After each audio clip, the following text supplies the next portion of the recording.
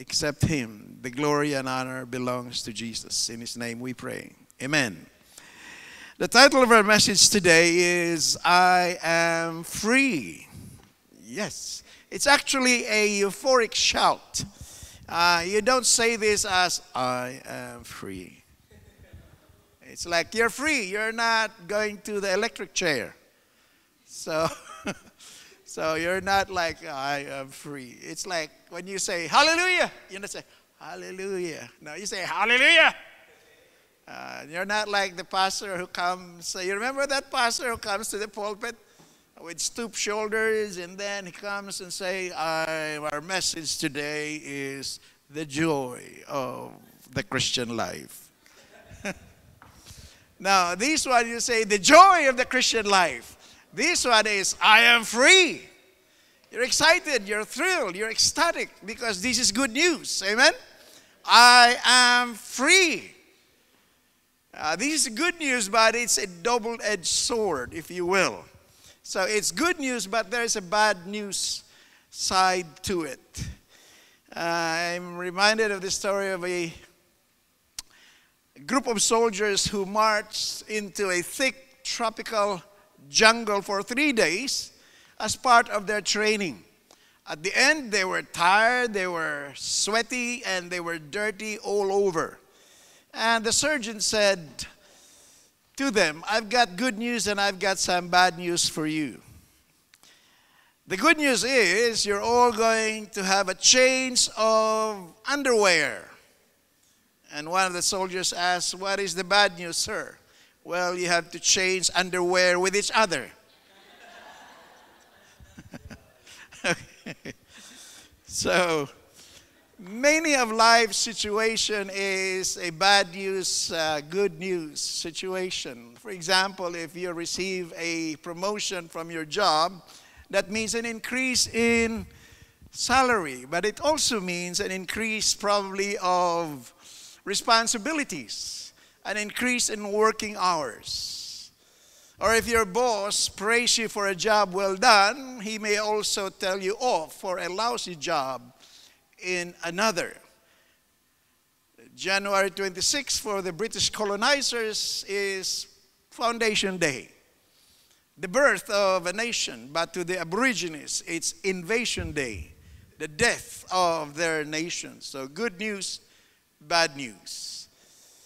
Being free is good news and bad news. It's a positive fact, I'm free, but it implies a negative truth.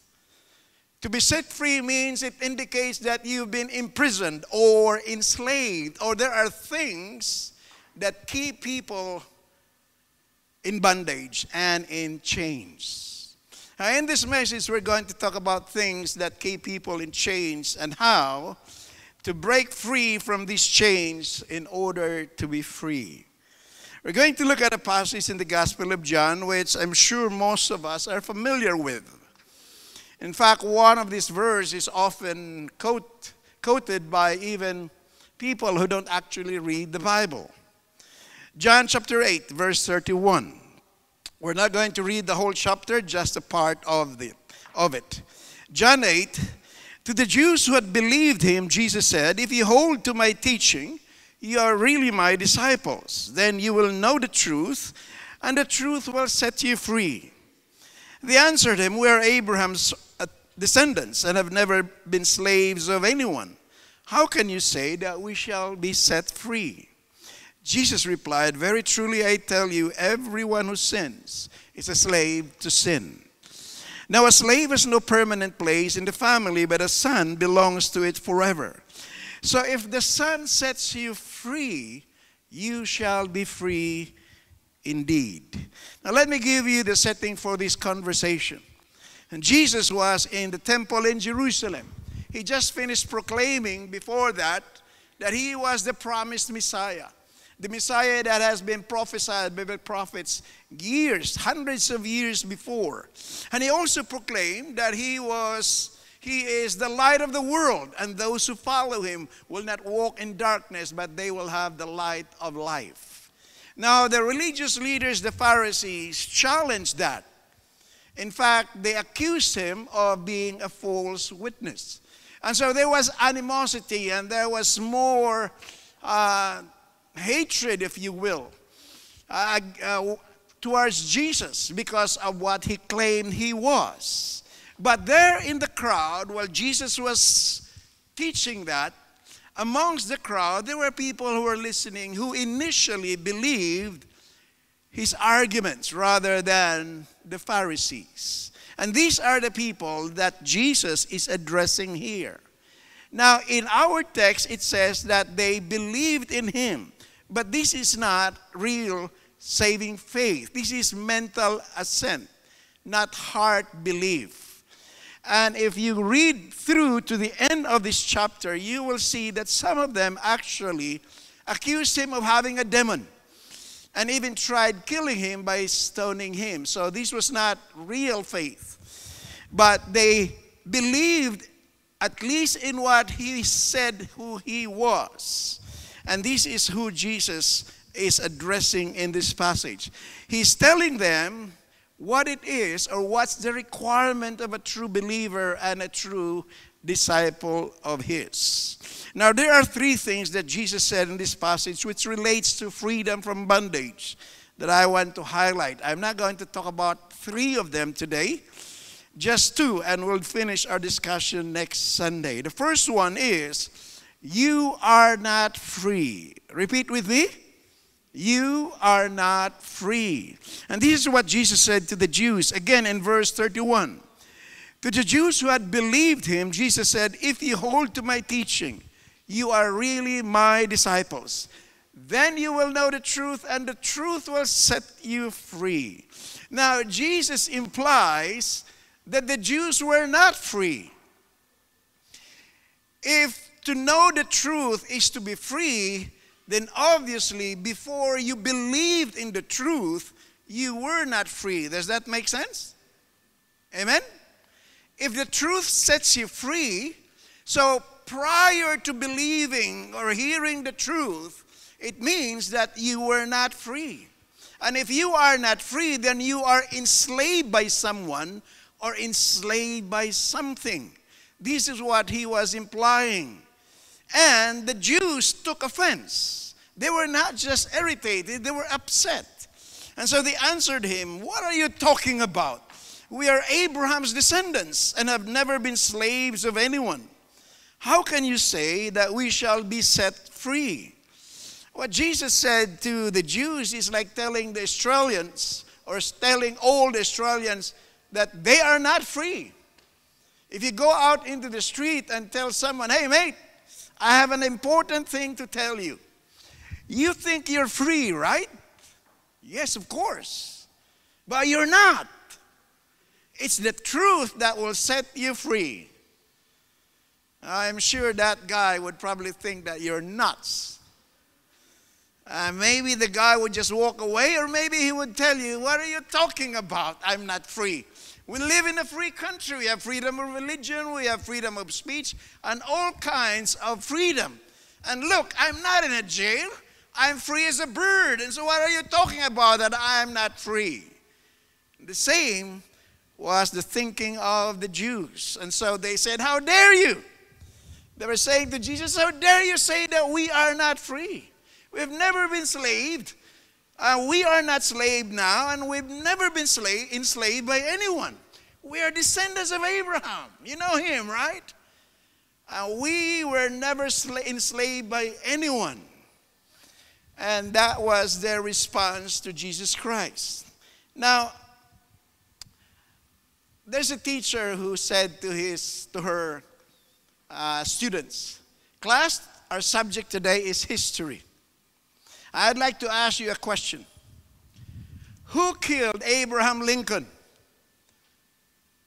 And of course, like in the class, if I ask you who killed Abraham Lincoln,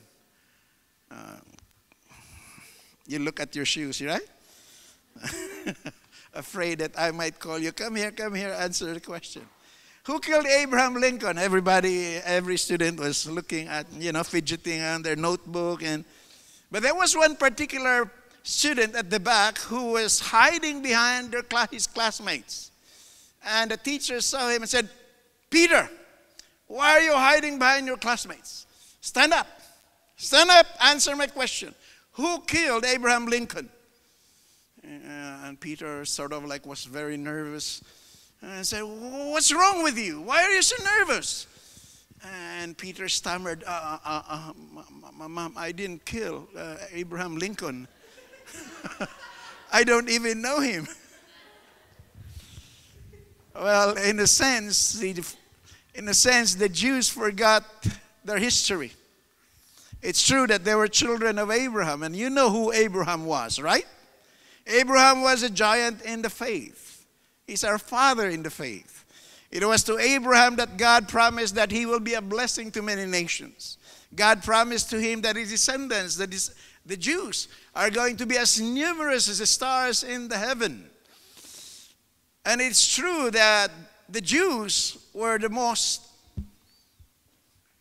fortunate, if you will, special people on the face of the earth because of Abraham. But it is not true that they were never enslaved. In their history, they were enslaved by Egypt, Assyria, Babylon, Greece, and at that time, Rome. And so it's not wholly true that they were never enslaved. And that is why Jesus said, well, you think you're free? You're not. And he answered them, very truly I tell you, verse 34, everyone who sins is a slave to sin. And Jesus wasn't referring to a political bondage. He was referring to a spiritual bondage. If he was referring to a political bondage, then he would simply had reminded the Jews of their history. But he didn't do that. Rather, he explained the real reason why they and all of us are not free. And that is because all of us are slaves to sin. Amen? We're all slaves to sin because everyone sins. Now, who among us is so brazen enough to say, now you've never committed sin in your entire life? Can you raise your hand? If you raise your hand, we will crucify you. I've got some nails there and some hammer. If you raise your hand, we will crucify you. Jesus was sinless and he was crucified, remember? Now, none of us can claim that we've never sinned. All of us are slaves to sin because all of us sins. One man said, I'd never made a mistake in my life.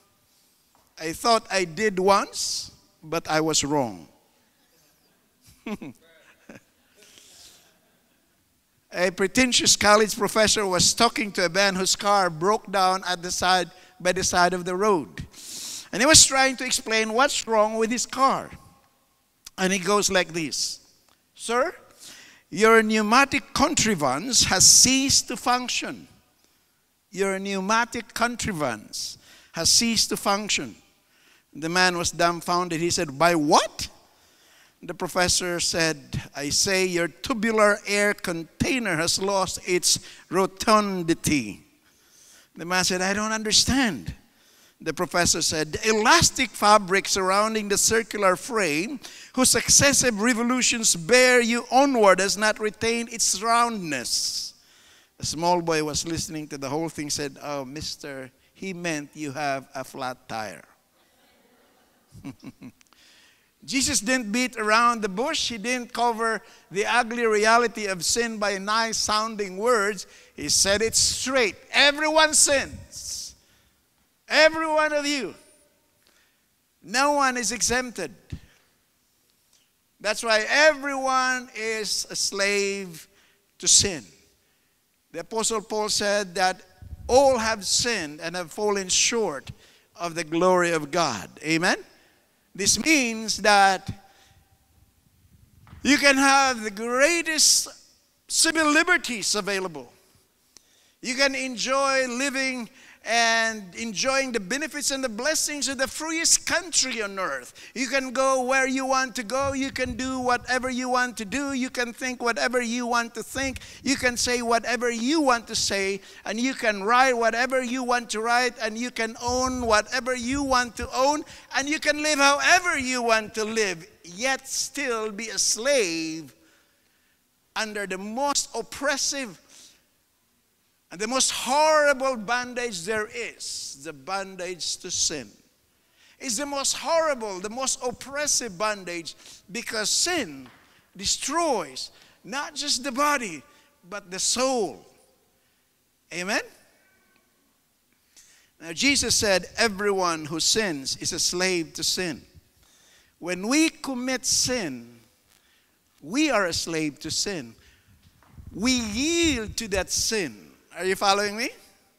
We submit to that sin because of the pleasure we experience from it. And so we become slaves of our passions and pleasures. And we know that there are a lot of things that can enslave us because it gives us pleasure. We can be a slave to drugs. We can be a slave to gambling. We can be a slave to alcohol, to cigarettes.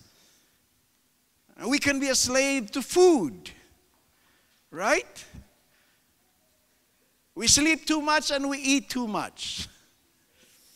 Someone said, I eat cake every day because it's somebody's birthday somewhere. A good excuse. I eat cake every day because it's someone's birthday somewhere. Happy birthday. So it's somebody's birthday. Another person said, the fatter you are, the harder you are to kidnap. So stay safe. Eat cake.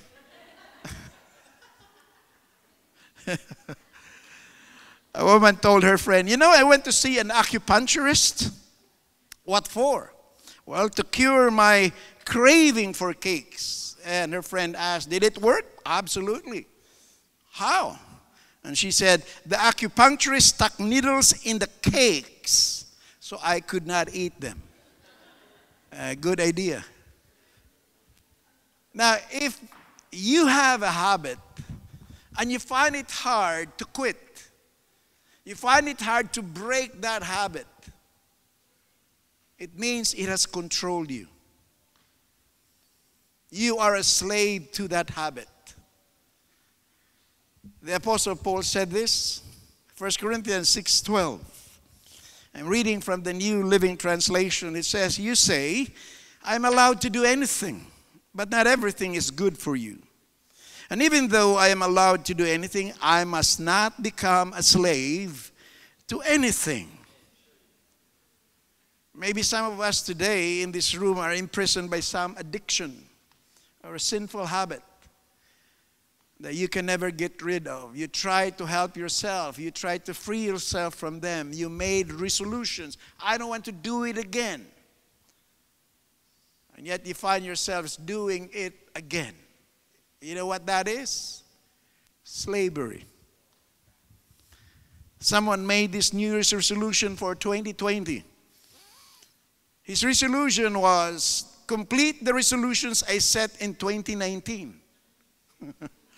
That were actually from 2018, passed down from 2017, originally from 2016, actually set in 2015, that all began in 2014, but truly started in 2013.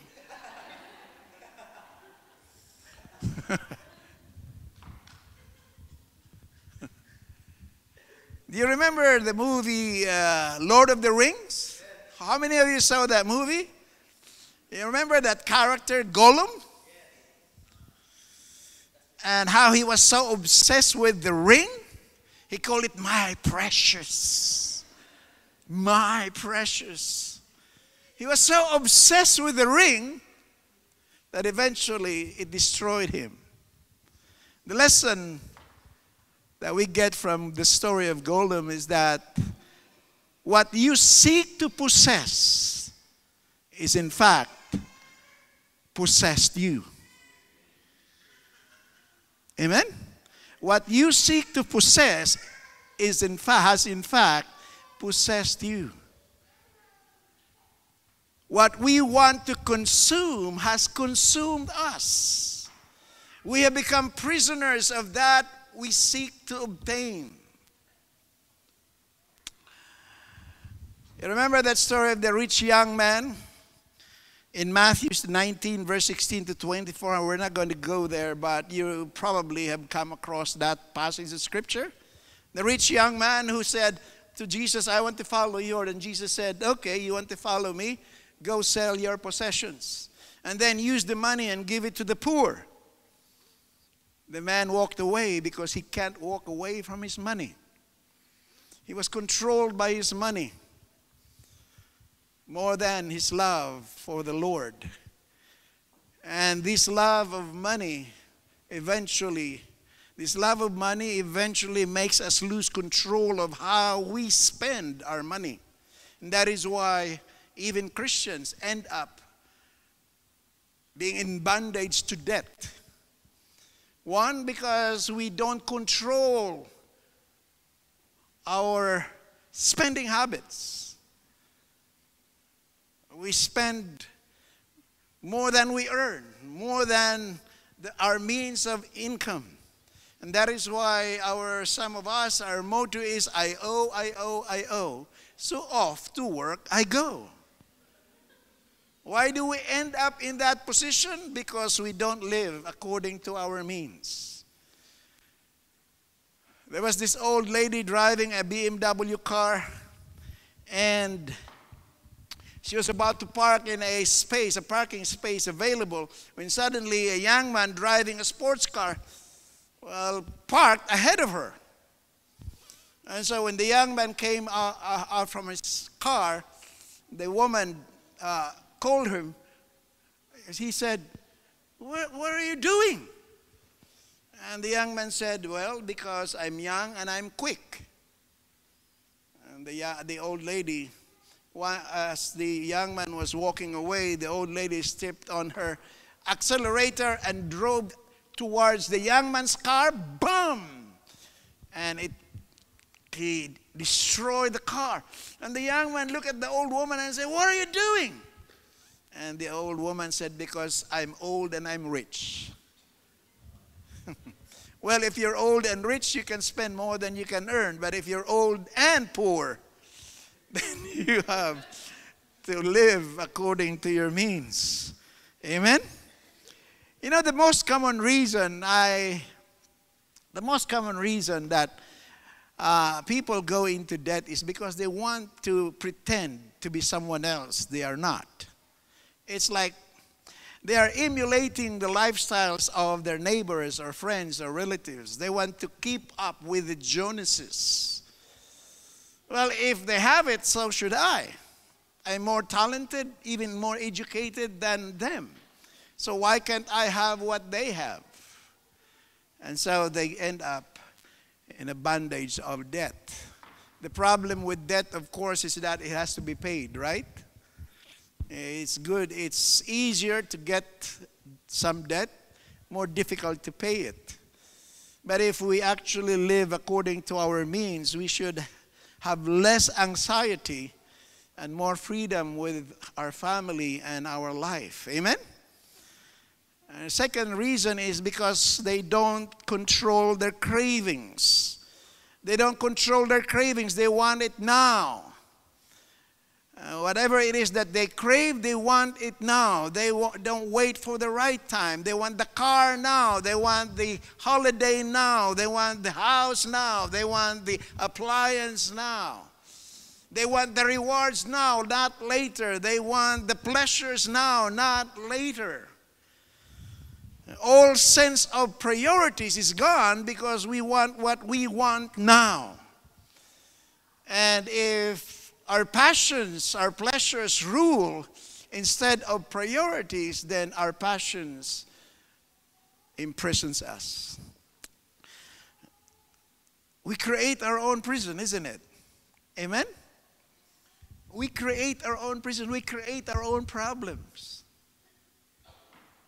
We create a world of our own making that enslave us because we have become controlled by our passions and our appetites and pleasures. But here's the good news. You can be free. That's the next point. You can be free.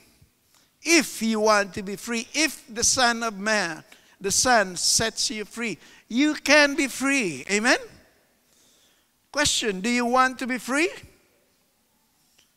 Do you want to be free from an addiction, a bondage, a sin, a habit? Or you can be free. How? I'll put it this way. Let go and let God. Let go and let God. Let me explain it in an illustration that I probably shared to you before. It's about a documentary of a tribe in Africa and how they catch monkeys. What they do is that they look for a hollowed log. And then they bore a hole maybe 2 inches in diameter. And then after that, they put inside that hollowed log, they bore a hole. If this is the log, it is hollow here. They bore a hole here on top, about 2 inches in diameter. And they placed a tempting fruit inside. And then that's the trap. They wait for the monkey. Now you think like, well, that's not a very effective trap. Yes, you're right. But you see, this trap carries with it, the lethal part of this trap is actually with the monkey. And this is how it works. Now, presumably the monkey would be, because they're one of the most intelligent animals in the animal kingdom, right? The monkeys. And so presumably the monkeys will be watching the natives prepare their trap, and they will be looking. They'll be on the treetops, watching how these foolish human beings what their foolish human beings are doing, and they see this fruit, and the natives placing it in the log, and then the natives would go away, and the monkeys would look around to see the coast is clear. If the natives are gone, but actually they're just hiding somewhere, waiting for the monkeys to come down. But the monkeys will be looking around and seeing no one, and so they come down from the tree, go to the log, look investigate whether there's a wire or a rope that would latch onto their hand, and seeing nothing, they would dip their hand into the hole and to get the fruit inside the log. And that's how they get trapped. And you say, what? They can easily get or escape, right? Right? How? They can simply let go. Because the hole is only big enough for their hands, but not if they're holding the fruit. So they have to let go of the fruit so they can escape.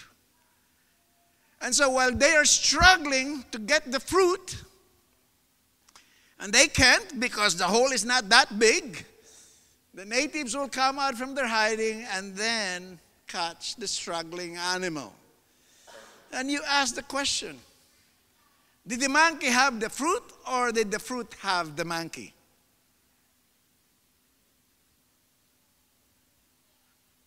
The fruit had the monkey, right?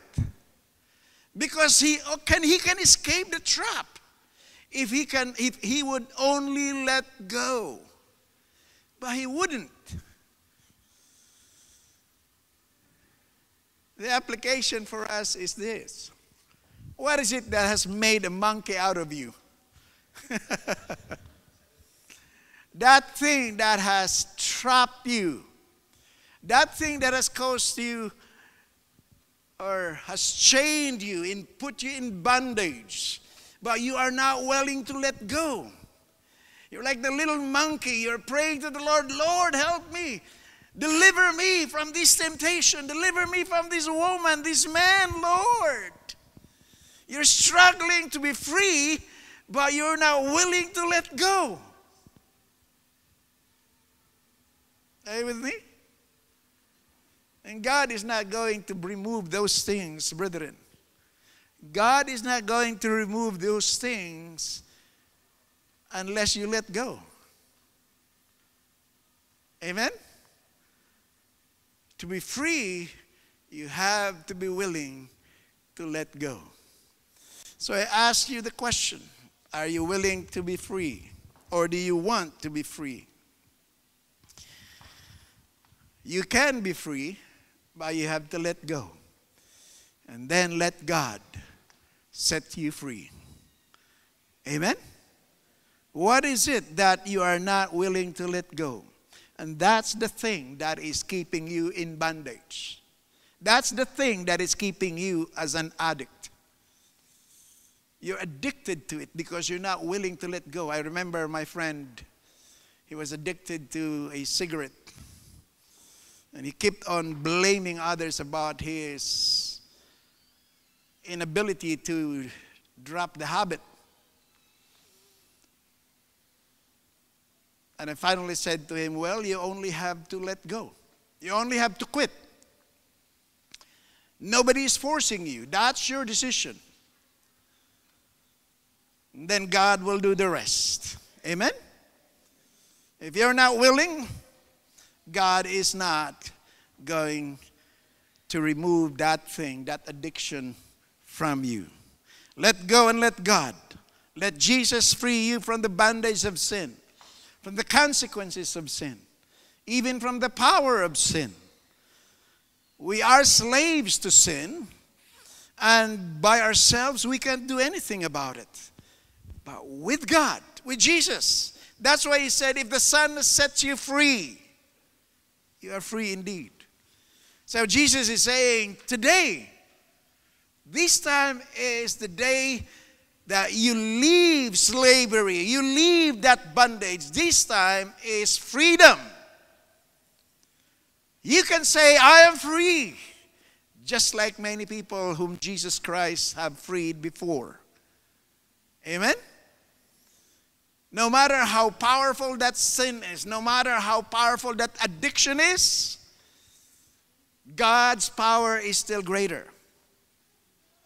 So if the Son has set you free, you are free indeed. Let's bow our heads in prayer, and we'll continue with this next Sunday. Father, I don't know if some of us here are struggling with something that we know are maybe destroying our testimony as Christians, or destroying our lives or our future. But it's the pleasure that we derive from this sin that's keeping us holding it